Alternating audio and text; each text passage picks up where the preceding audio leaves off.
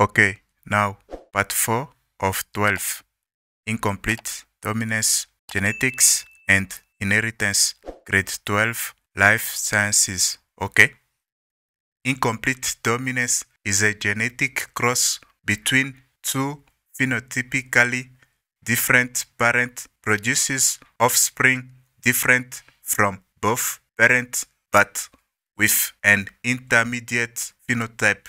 Phenotypically different means different in the physical appearance, okay? And incomplete dominance is also known as partial dominance, okay? Example of incomplete dominance. A mouse that is purebred for black fur is crossed with a mouse that is purebred for white fur. The offspring have gray fur, okay? You have a mouse that is purebred for black fur, okay? A black mouse crossed with a mouse that is purebred for white fur, and the offspring have gray fur, okay? So purebred meaning homozygous, okay? So this is homozygous black mouse, and this is homozygous, okay? Homozygous white mouse, okay? And the offspring are gray, okay? So you're going to have heterozygous, okay? Heterozygous gray mice, okay? So this is incomplete dominance. You have something new, completely different from both parents, okay? The offspring, they are gray, okay? They have gray fur. So you have incomplete dominance, okay? The genetic cross produces offspring different from both parents but with an intermediate phenotype. So intermediate meaning you have something between black and white. You have gray, okay? Intermediate. Remember, incomplete dominance is also known as partial dominance, okay? Partial dominance, okay? You have a part from this parent and a part from this parent. When you mix, now you have something new, okay? Another example of incomplete dominance. Snapdragon with red flowers is crossed with snapdragon with white flowers. All the offspring produced have pink flowers, okay? You have a snapdragon with red flowers crossed with a snapdragon with white flowers, okay? And all the offspring produced have pink flowers, okay?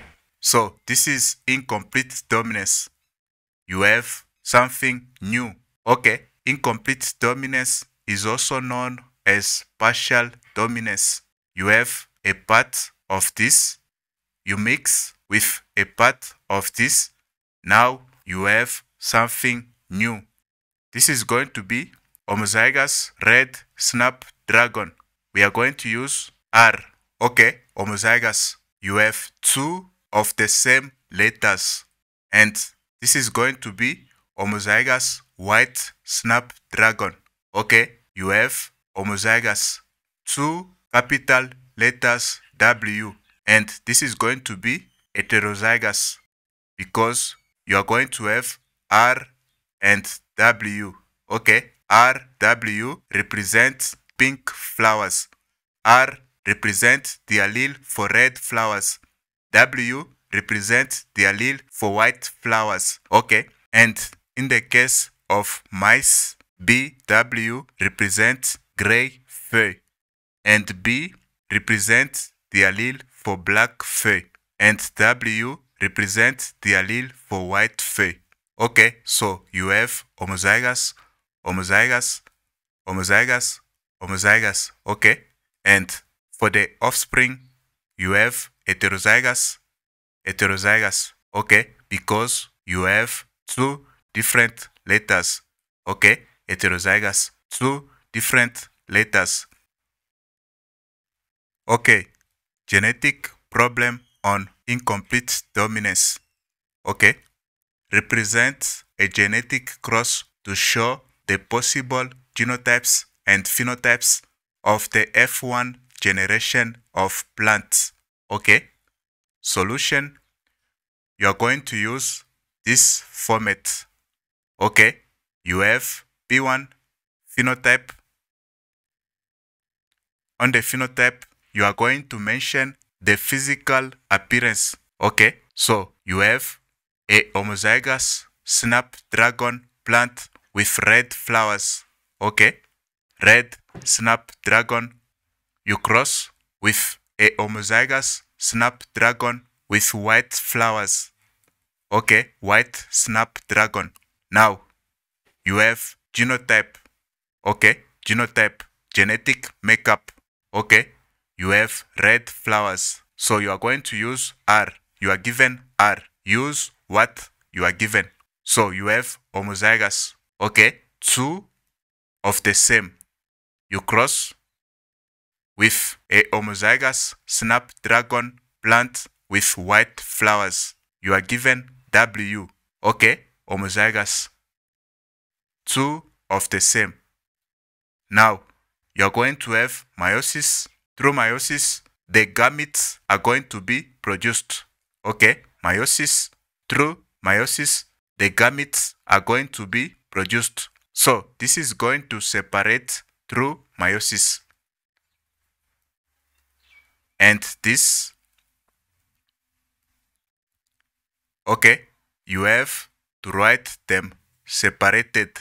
You can put them in circles to show that they are separated.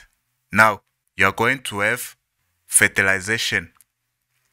At fertilization, you can have your Punnett square. Okay, you have the gametes. You can put one parent this side and another parent this side. Okay, you can put this one this side or this side. It doesn't matter.